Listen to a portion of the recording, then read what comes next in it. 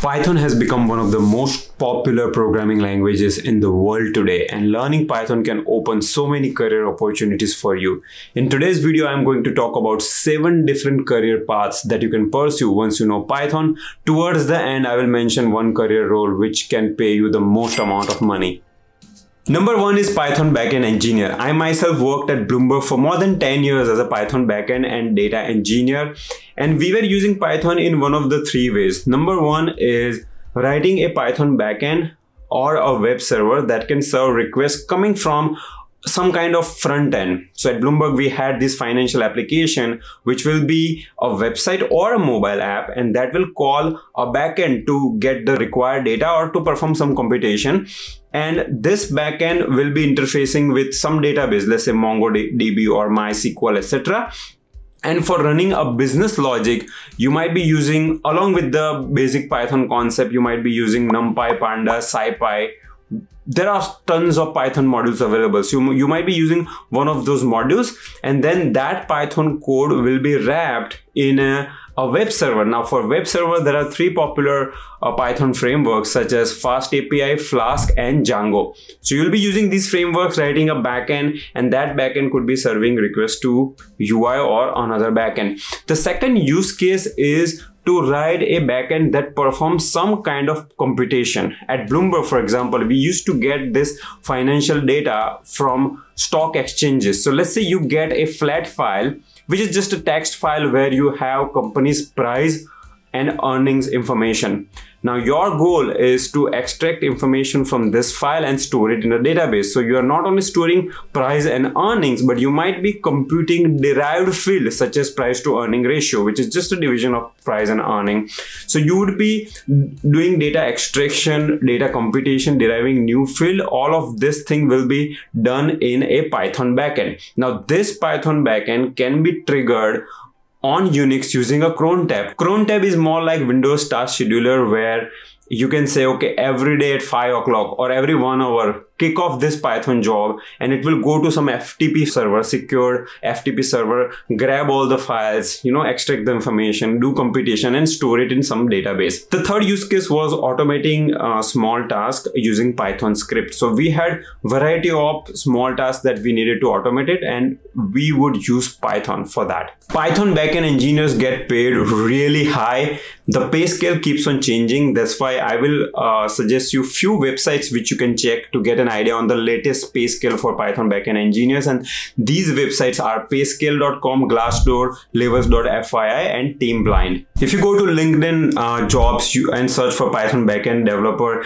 you will find tons of jobs, and these jobs will list all the required skills along with Python. So let's say if you're a Python backend engineer or a full stack engineer, along with Python, you need to know other skills as well. So if you're thinking if this is the right role for you, then the question you need to ask yourself is, do you love coding? Because as a Python backend engineer, you will be doing a lot of coding, okay? So you need to be loving the coding as well as software engineering in general. So if you love both of these things, then Python backend engineer could be a right career for you. The second career role is data engineer. Now let me tell you why this role is very important for organizations nowadays. In last few years, you all know there was a hype of machine learning. Every company and every manager wants to do machine learning so that they can prove to their boss that their group is working on something very cool. For that reason, they started hiring data scientists. Data scientists started building machine learning models, but when they deployed these models to production, these models failed horribly. And the reason was machine learning is all about garbage in and garbage out. So if you're training your model on a wrong type of data, it will not perform well. Companies did not have right amount of data that they needed for ML, and also this data had a lot of errors.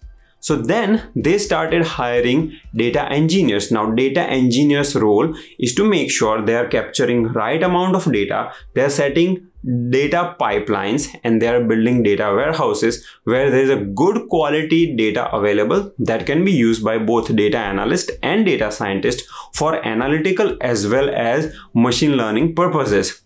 Data engineers' main skills are in terms of programming language, it is either Python and Scala. In terms of tools, they could be using Apache Airflow or Apache Spark, variety of databases, SQL, and so on. And in terms of cloud offering, they could be using Google BigQuery, Amazon Redshift, Snowflake, Stream Sets, etc.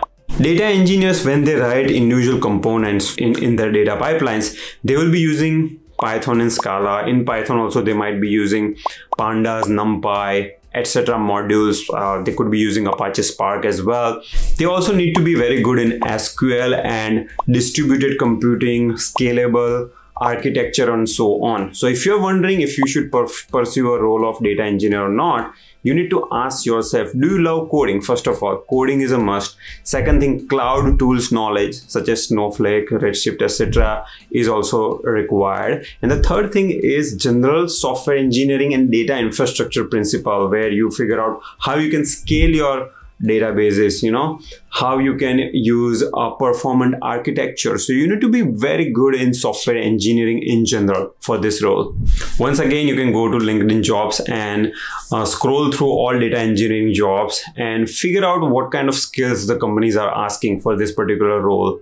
By the way, on codebasic.io, I have a nice Python course available at a very affordable price, and we have implemented end-to-end project in healthcare domain. This course is perfect for beginner as well as advanced users.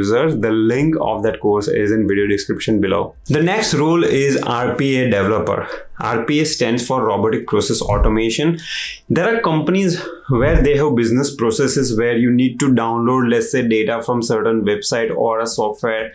Then in the Excel file, you are creating few more Excel columns for doing data crunching. And traditionally, this was done manually by humans. RPA automates this manual task. So you are writing RPA bot which will automate this manual boring process, and for this purpose you might be using one of the RPA software such as Automation Anywhere or a UiPath. Now, if you are someone who do not like coding very much, then this role could be a nice fit for you, because most of the time you are doing drag and drop in tools such as Automation Anywhere and UiPath, and sometimes to automate some small data extraction tasks you have to use Python. So you might need some Python scripting knowledge, some programming knowledge, but it's not like you're using Python all the time. So once again, if you don't like coding too much, then this could be a right role for you. You can explore LinkedIn jobs for RPA developer roles to see what other skills they look for. RPA developers do not get paid as high as other roles. So there is a trade-off. You're doing less coding, but then you're getting less pay as well. The next role is DevOps engineers. Many companies have this DevOps infrastructure, which is maintained either by full stack engineers or they have a separate DevOps engineer role. Now in this role, once again, for automating manual tasks related to your DevOps engineering, you might be writing Python scripts. Once again, check LinkedIn jobs for various skills which are required for this role. Now let's talk about sexiest job in the recent century, which is data scientist. Yes, for data science, you need either Python or R. Python is extremely popular in data science domain, and as a data scientist, you could be doing one of the two things, either doing exploratory data analysis using Jupyter Notebook, where you're using Python along with modules such as Pandas, NumPy, SciPy, etc., or you could be writing machine learning model. And for that, you will be using one of the popular Python frameworks such as scikit-learn, TensorFlow, or PyTorch. Data science jobs are booming and it offers a lot of future career growth opportunities. So once again, Python skills are going to be super crucial for this particular role. The next one is one of the popular roles in data science industry, which is data analyst. As a data analyst, you are responsible for doing data cleaning, exploratory data analysis, etc., for which you could be using one of the four main skills, which could be BI tool, either Power BI or Tableau, SQL, Excel, or Python. For doing data analysis in Python, you'll be using basic Python along with NumPy, Pandas, Matplotlib, etc. Now, this career role is also for those who do not like coding that much. In this role, I have seen many people from non-tech background, mechanical engineers, HR people, they move to this role because here the domain knowledge is important. There are a lot of soft skills such as communication, analytical thinking, etc. are important, and there are certain career opportunities where you don't need to do even coding that much. By using BI tools, drag and drop, you can complete your work. So it is good career role for you if you don't want to do too much coding. And the last one, which gets most highest salary, is machine learning engineer.